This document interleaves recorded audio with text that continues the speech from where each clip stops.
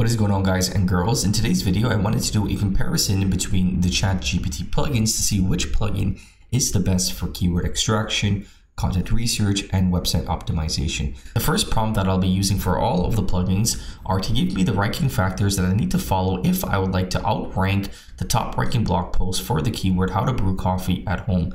I wanted to give a more general prompt to see which SEO plugin will be able to give us the most information from the least input. And this is from SEO.App, again, which is a plugin available on ChatGPT. So the output that we got back is pretty decent. It tells us the things in which we need to do to outrank for this keyword: keyword optimization, latent semantic indexing, emotional appeal, content length. So it's given us a length that we need to strive for, readability score, competitor analysis, FAQ. We get some meta keywords and meta description. Overall, I would say that this is a pretty decent output, very useful. We can definitely use these recommendations to help us outrank our competitors. The second plugin that I tested was WebPilot, and this is one of the more popular SEO ChatGPT plugins. And again, the content that we got back was pretty decent. We had keyword optimization metrics, quality content, backlinks, social signals, on-page and off-page SEO, and so on. But I think the content is more general and generic. I would like to have more detailed outputs for this specific input that gives us information that we need to follow if we would like to outrank our competitors for that keyword. And this was the third SEO plugin that we used, and again, very similar output that we got back from WebPilot. And the last SEO plugin that we used was called SEO, and again, very similar outputs, very generic and not really giving us specific information that we need to follow if we would like to outrank our competitors for this keyword. So for this first test, I would have to say we probably got the best output from SEO.App. While it did follow the same format, we were able to get more information, a more detailed information about that input or the optimization recommendations that we were looking for. Of course, that's only for one input. So let's go ahead and try another prompt to see if any of these SEO plugins can really stand out from the others. For this prompt, I've asked the AIs to create a list of related keywords, LSI keywords, and variations of keywords for the main keyword, how to run Facebook ads, create an easy to read table with these keywords, estimated keyword search volume, and keyword difficulty. So this is the first output that we got back from SEO.App. It gives us a nice table, and it gives us the keywords for our main keyword and related keyword for that main keyword, which is how to run Facebook ads. We get the estimated search volume and the keyword difficulty metrics.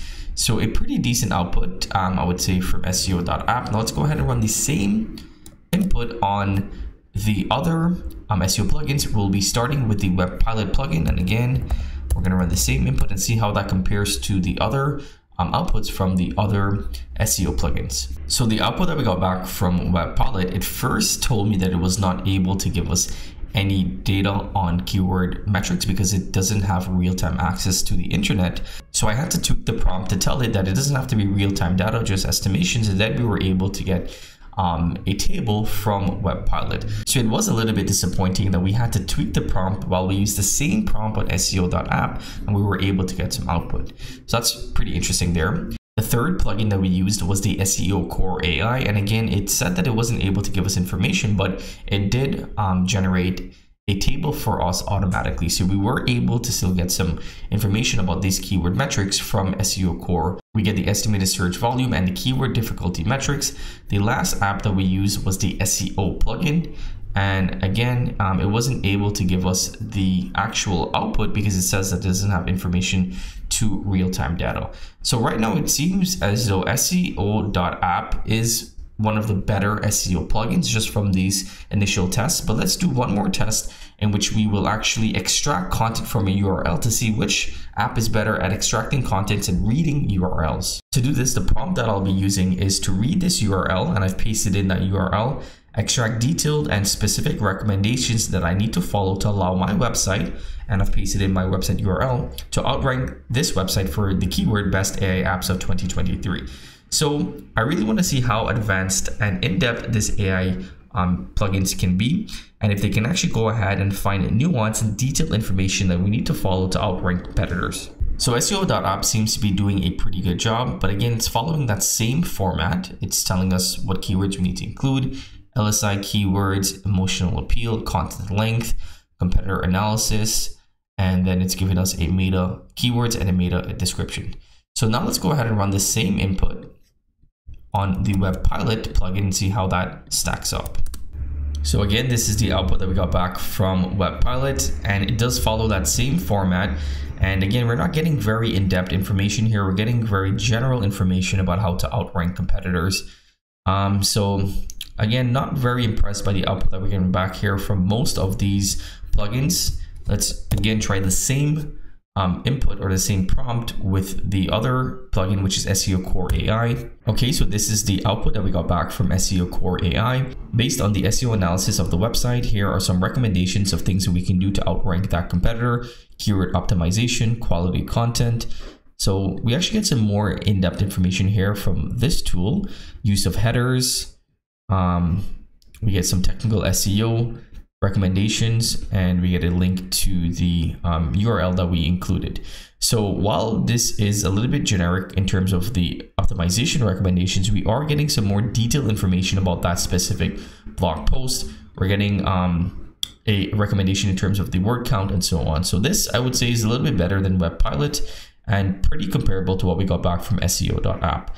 Now the last tool that we'll be using is the SEO tool. I think it's just called SEO. So here's the output that we get back. We get some keyword optimization metrics and so on.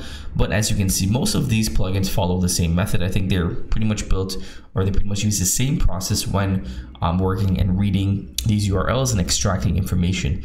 So in my opinion, I don't think that there's much to really separate them because they kind of all do the same thing.